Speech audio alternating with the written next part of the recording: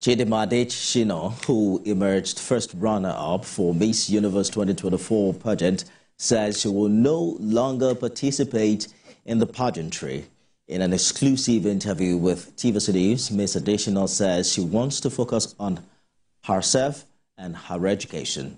The 23-year-old represented Nigeria at the Miss Universe competition alongside 125 representatives from other countries.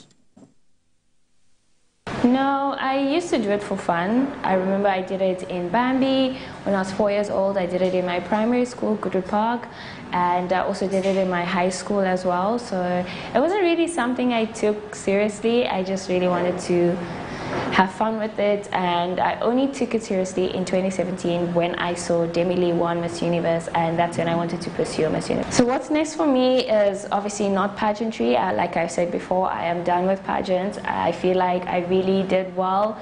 I made myself proud, I made Nigeria proud, and that's really what I wanted. But moving forward, it's just for me to finish my education. I am a law student in my final year, so I would like to graduate and obviously pursue that as well, and also seek other potentials as well that I have within myself that I haven't yet discovered. Outside Nigeria, Russia says Ukraine has fired US-supplied long-range missiles into the country. According to the Defense Ministry, 5 missiles were shot down and 1 damaged, with its fragments causing a fire at a military facility in Russia's Bryansk region. Russia is threatening now a retaliatory action in response to the attacks.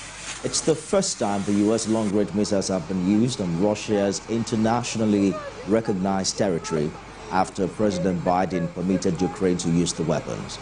The missiles can hit targets at a range of up to 300 kilometers and are difficult to intercept. Ukraine now has the capacity to strike deeper into Russia using the missiles. That's the news tonight. For more updates on the stories we're monitoring here, visit our website, tvcnews.tv. Follow us on Facebook, Instagram, and X at TVC News NG. Remember, we're streaming live on YouTube at TVC News Nigeria. On behalf of everyone here, thank you for watching. I am Nifemi Oguntoye.